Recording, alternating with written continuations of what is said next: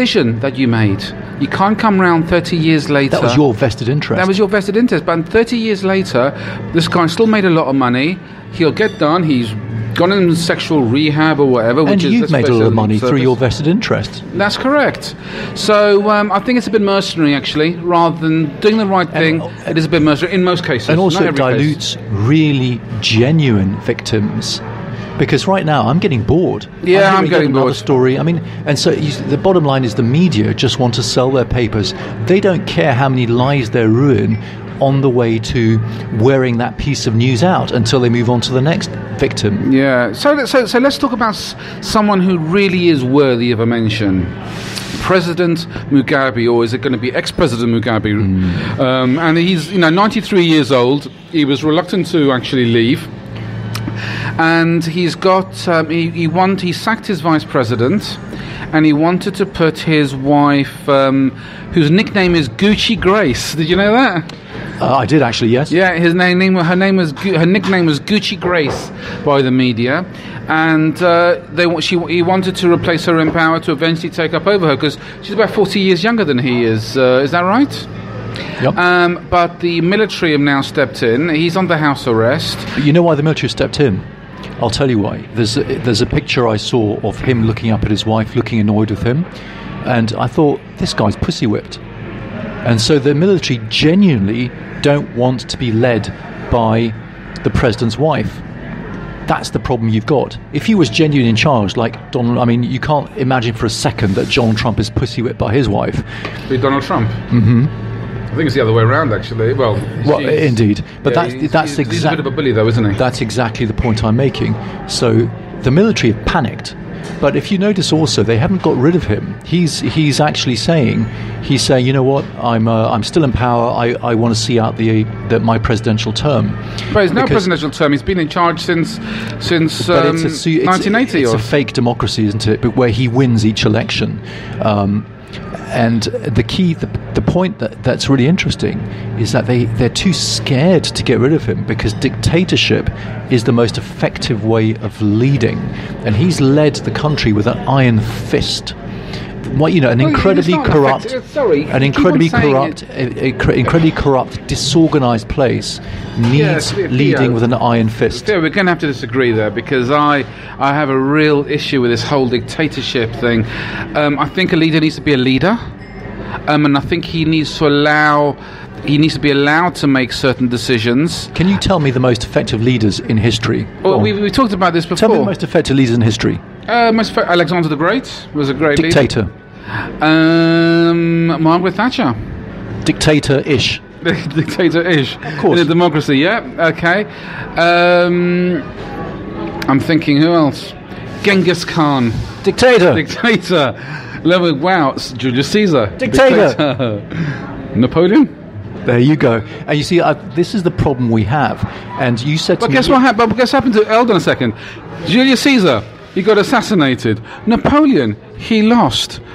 Genghis Khan, he spread his seed all over the world. Apparently 1 in 12 children... But I see your point. So, of course, you're right. The mode by which you lead is the mode by which you will be deposed. So you... Look at... We don't care about... Because don't forget, a dictator is themselves... replaceable, they're disposable. It's the effect they have, and dictatorship is the most effective way of leading. Look at what they achieved. You don't think a politically correct democracy would have achieved 1/1,000,000th of what those guys did. But you have to look at how they also run the country, and the thing is, and their abuse of power, and this is what it comes down to. And the thing is, you look at the connection between sexual harassment and power and bad dictators. No, you look at national pride. There's a connection. You look at national pride, and it's highest under dictators. Look at Zimbabwe. Since its separation from the UK, its inflation is the worst. Is one of the worst in the world. It's got economic sanctions. Yeah, it's got. But that's just economic sanctions as well as corruption. All right, corruption. What else does it have? People are starving over there. Yeah, Gucci Grace gets to spend 120,000 because he's pussy whipped. You see, the difficulty now is the reason why it's falling apart is because the guy's pussy whipped. It's been falling around for years. I know, but the military have quite rightly said, actually, we've had enough of this. You're not even a proper dictator anymore. and that's the point they're making. So no, I do not agree dictatorship doesn't work. I don't think democracy is really working right now. That's why I said benevolent dictator, because there's got to be something in it for the populace, but they have to be led by fear, but there has to be also a carrot thrown in there to keep them happy. But you talk about benevolent dictator, and you've used God as that example, as a benevolent dictator, but that can only happen providing everybody's in Correct. the same, everybody's in line. So apply it. And this is where diversity goes wrong. So you've got, you've got a Muslim population, a Christian population, you've got all different rules going on, which is and the thing is, Sharia law doesn't want to follow democracy, all this sort of stuff. So all of a sudden, it's the fault of our government. You can't have harmony. It's correct. It's the fault of our government. The government need to enforce a unified structure with it's one thing, whether it's one religion or one constitution, one mode of leading and one mode of imposing structure on behaviour. Yeah, so there's. But religion just happens to be the most effective. So I think it was always going to be a case that Mugabe was going to go. I'm surprised that he actually lasted this long so far, because he should have gone a long, long time ago.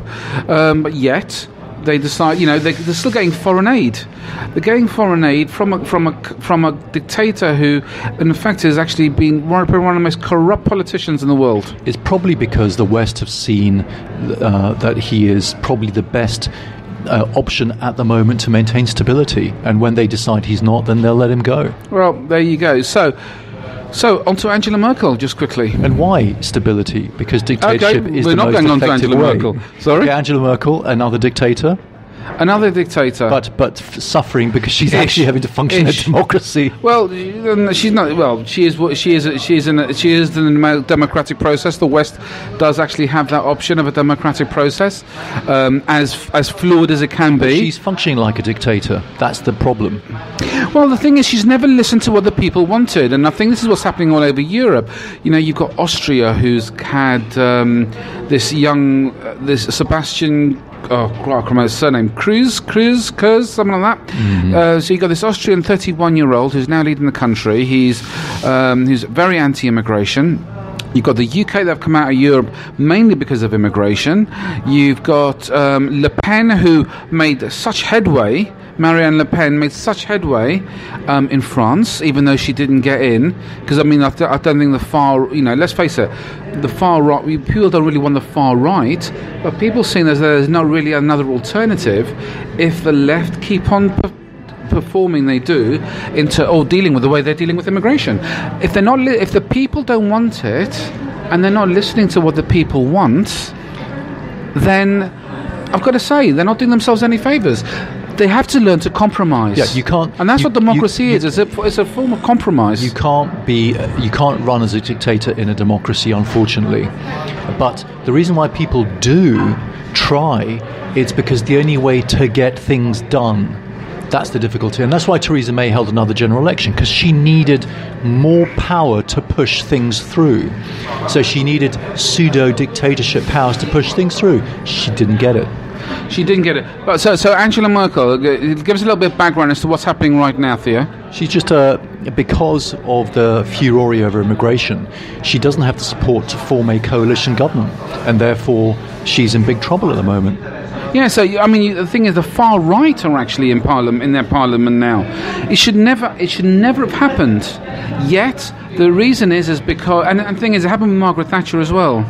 She'd been there so long, it'd gone to her head, and she wanted to introduce what was the poll tax in those days, and she began acting more and more like a dictator, and at that point she lost touch with the reality of the situation. Well, so is Merkel. Angela Merkel has lost touch with reality, because the harmony that's happened in France and Germany is now being disrupted. And the thing is, not to mention Sweden. We talk about, for example, hold on a second, you had someone like Donald Trump who actually brings up Sweden, the media slam him down.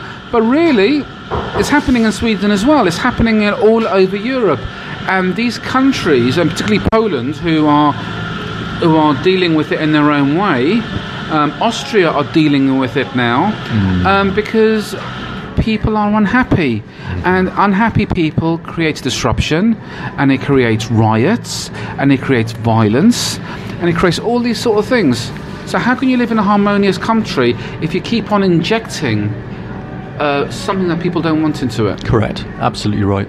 And just taking one step further back, I always remember when I saw Gorbachev speaking at a little charity do that I attended, also attended by Margaret Thatcher, and he said to her, he actually looked at her and he said, I always remember that you made me feel as if I was always doing something wrong. And at that point, he still looked at her anxiously. And it was the Russians who coined the term Iron Lady. Did you know that? That's correct. It was the Russian media, actually. Correct. So she had the ability to cause fear. Okay? That induces respect. So what were the Argentinians thinking about going into the Falklands when she was in power? She had such a point to prove. Mm-hmm. So again, that's another story. That is the power of dictatorship. The humans need to be led by fear, but in order to make something really long-lasting, there needs to be a carrot in there somewhere. Of course. I mean, the thing is, you look at someone like Donald Trump right now again. And that's religion. Yeah, okay, that's another conversation. But you look at someone like Donald Trump, though, he's struggling to get what he wants. Because he's also trying to be a dictator. He signed all these executive orders willy-nilly and gaily doing it. But at the end of the day, he's discovered that democracy scuppers any attempt at getting things done. Yeah, but the thing is that they all do it to each other. Mm-hmm. So the thing is, he can't get anything he wants to do, which means he'll be an ineffectual. He'll end up doing what Obama did, which is hide behind his veil, doing absolutely nothing, being beaten up by his wife. Yeah, well, perhaps not the latter for Trump. But actually, do you know something? There was something because he got leading up to his general election. There was a lot of thing about him being a sexual deviant as well. And funny enough, you know what? He wouldn't have been elected with the current media fury of a harassment, would he? He just would never have happened. No, that wouldn't have happened, actually. But it brings up an interesting point because, and I don't know if this is true, and I may have to do some research into it, but if you actually look back in history, a lot of the most powerful people in the world were all sexual deviants. Correct. Well, in fact, so is there a connection between the two? Lloyd George and a couple of other prime ministers, they in the first half of the 20th century, they were majorly into having love children and affairs and so on. And powerful, energetic men do need to release their energy, shall we say? And there's no two ways about it, because if men are predators, then powerful, energetic men are going to be powerful, energetic predators. But there is a difference between being a predator and actually an abuser. Absolutely, and let's be clear about that, because at the end of the day, despite the lady saying, we didn't actually ask her name because we didn't really want to. I think she was a bit uncomfortable actually. It's anonymity, and that's fine, because don't forget, she wasn't expecting it. She wasn't expecting. That's true. And I did ask her under my breath, "Are you okay doing this?" I don't know if you saw that. I know. I didn't hear you. Did she say? And she said yes.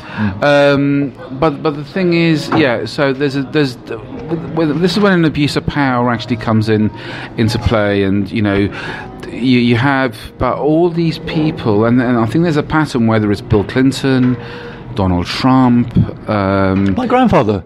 You know, one of my your grandfather. I didn't know your grandfather. My maternal grandfather was one of the most amazing men I've ever met.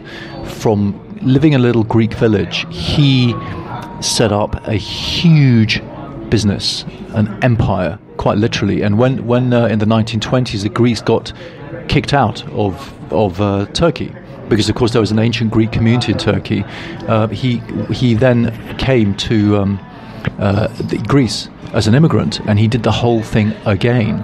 And the guy saved so many lives over his time, because he really was someone of principle. And he had a different mistress in each town. He travelled a lot, and his wife knew about it, and it was just accepted.